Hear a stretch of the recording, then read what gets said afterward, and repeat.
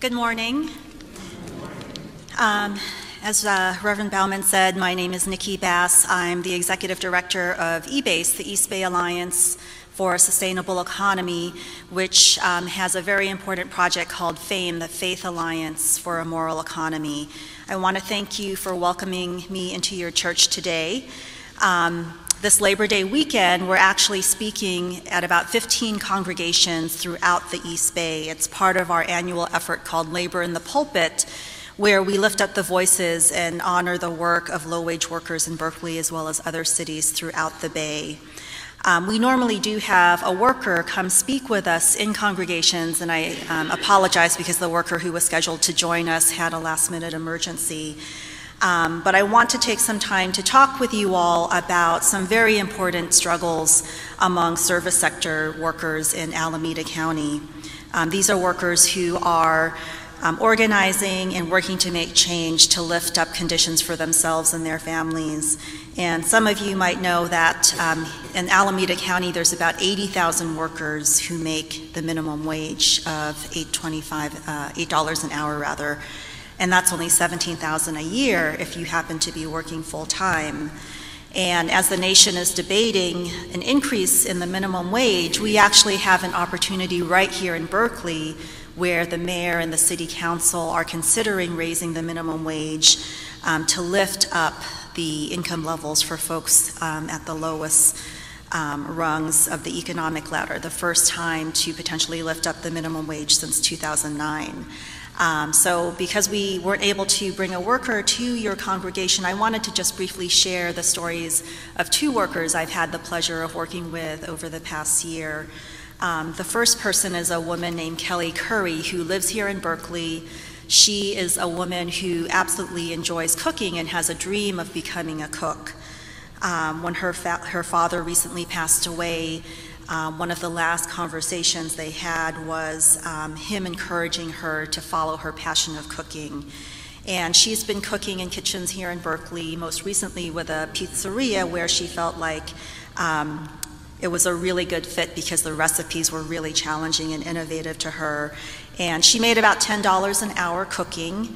That wasn't quite enough to help support her, and she started supplementing her salary by driving, especially on Fridays, and found that she had to pay for her own gas, her own insurance, the wear and tear on her car, and the owner said, you know what, you're gonna just make that up on tips.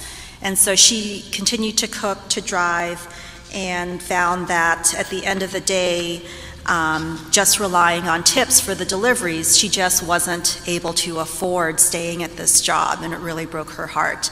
So she's someone who has been continuing to look for the right job in the restaurant industry, and more inspiring, she's actually someone who has been at the Berkeley Labor Commission hearings talking about her personal experience as a restaurant worker and advocating that the city raise the minimum wage.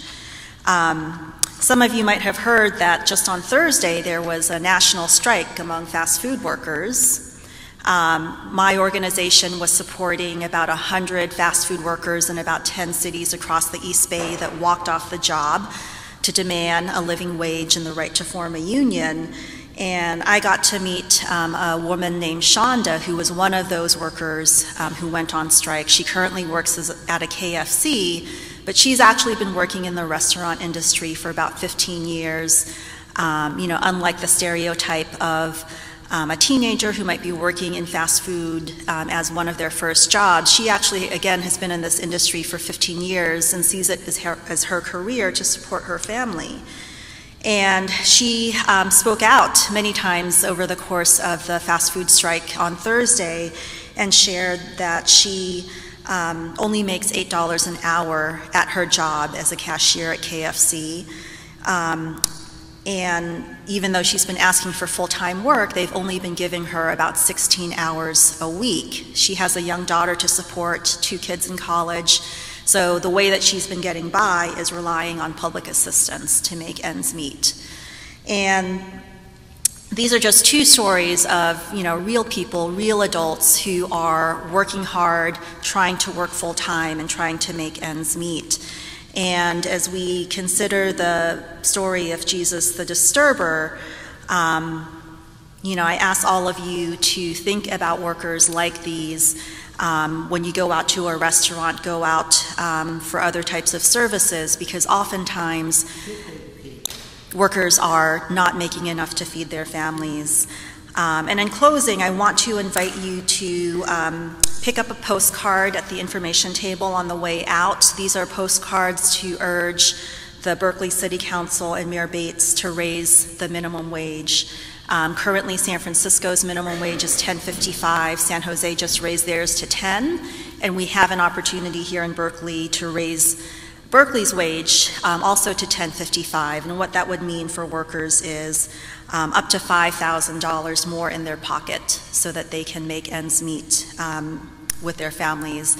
And as well, we've also found that for every dollar in a raise that a worker earns, that means over $2,000 circulating in the local economy. So we believe this could be something positive, not only for workers and their families, but also something positive for our community as well as for local businesses here in Berkeley. So thank you again for welcoming me to your church service today, and I'd be happy to talk with you all and share these postcards afterwards. Thank you.